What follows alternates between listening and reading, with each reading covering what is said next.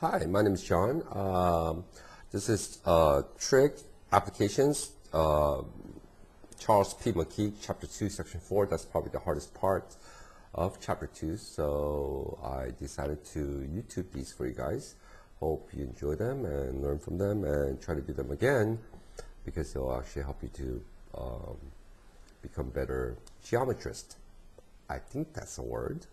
Anyways, so here we go. The two equal sides of an isosceles triangle are 42 centimeters each, and if the base is the measure of the 30 centimeters, find the height and the measure of the two equal angles.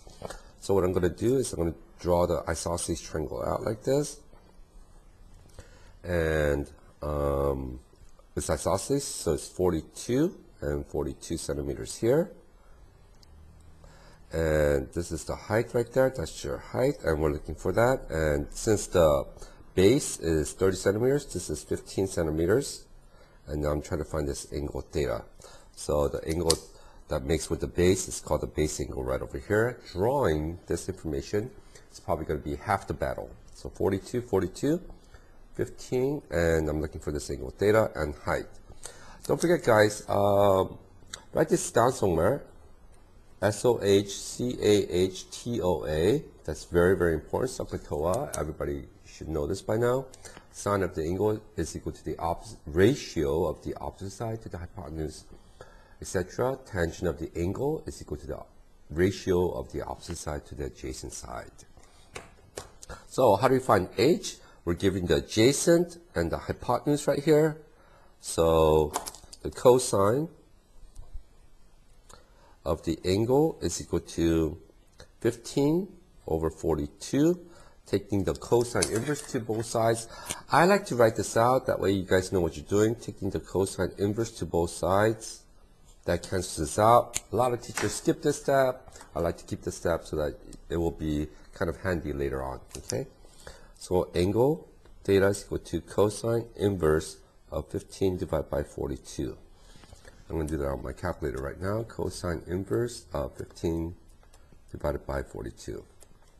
And the answer is 69 degrees, approximately 69 degrees. To find the height, I can use the Pythagorean theorem if I want, or the preferential method is not to use the Pythagorean theorem, so we're going to go, since I found the angle right there, you can either use the adjacent hypotenuse to the opposite, which is sine, or you can use tangent. It doesn't really matter which one you use. You can use both if you want. I'm going to use the tangent of theta, which is 69 degrees, is equal to h over 15. Solving for h, I multiply 15 to both sides. It's going to be 15 times the tangent of 69 degrees.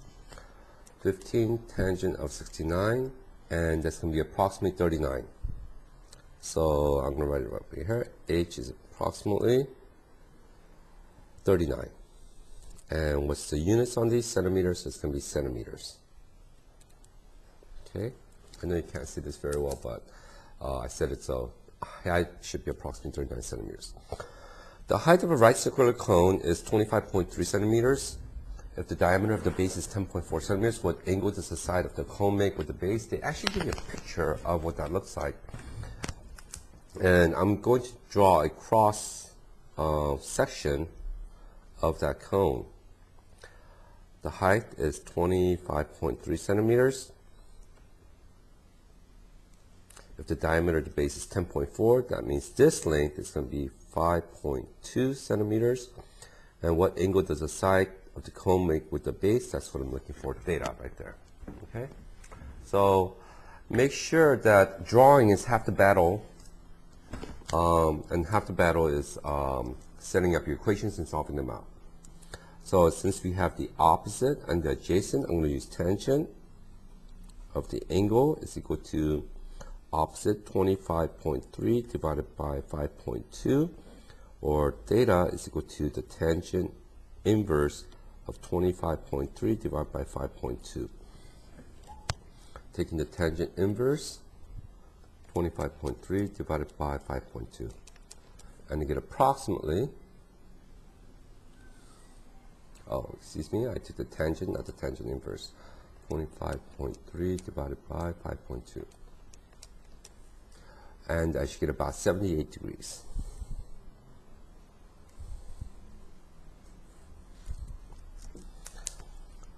I haven't looked in the back of the book to see if the answer is correct or not, but according to the information that said that I wrote or typed up, 25.3 divided by 5.2, or 10.4, half of 10.4 is going to be 78 degrees. Number 5. How long should an escalator be if it's to make an angle of 30 degrees with the floor and carry people a vertical distance of 21 feet between the floors? So, an escalator, not an elevator. Some students actually thought it was an elevator. Part of the process is actually reading this information set really slowly, digesting the information so that you understand that it's an escalator, not an elevator for some students. And some students actually found the horizontal distance, not the escalator length. So make sure you know what you're looking for, okay? It makes a 33-degree angle right there. And vertical distance is 21 feet. And here's your escalator right here like this. And you want to find the distance of that. So that's x. That's what you're looking for, not the horizontal distance. Since it's a right triangle, the height and the floor is perpendicular, we assume that the floor or the ground is always horizontal. And the height is always vertical, of course. Since you have the opposite and the hypotenuse, you're going to use the sine. Sine of 33 degrees is equal to opposite 21 over x, multiplied by x to both sides and divided by sine. X is equal to 21 over the sine of 33 degrees. You should know how to get this, x by itself. So I'm going to do the work on this, 21 divided by the sine of 33. Everything's impromptu, so sorry if I make a mistake on this. 38.6 degrees, or approximately 39 degrees. Okay. A 72.5 foot rope from the top of a circus pole is anchored to the ground 43.2 feet from the bottom of the pole. What angle does the rope make with the pole? We assume that the pole is always vertical and it's anchored. Here's the rope right here. Right over there, 72.5 feet. From the top of the circus tent pole is anchored to the ground, 43.3 feet from the bottom of the pole. So from here, from where it's anchored right there, from the bottom of the pole, it makes 43.2 feet. And you want to find out what angle it makes, and that's what we're looking for, the angle. Oops. X equals question mark, okay? So you have the adjacent and the hypotenuse. So theta is equal to the adjacent, which is adjacent over hypotenuse, which is the cosine inverse of 43.2 divided by 72.5. And you can use your calculator to find the rest of that information, okay? So let's go on. Number 9. If a 73.0 foot flagpole casts a shadow 51 feet long, what is the angle of elevation from the sun? So what I'm going to show you is if you have a horizon like this, and that's called the horizon or the horizontal. Horizontal is always level with the ground. An angle of elevation is you looking at it this way. So that's the angle of elevation right there. If you're looking at it downward, that's also called the angle of depression then. So from the horizontal, up is always elevation. Of course, depression means going down. Okay?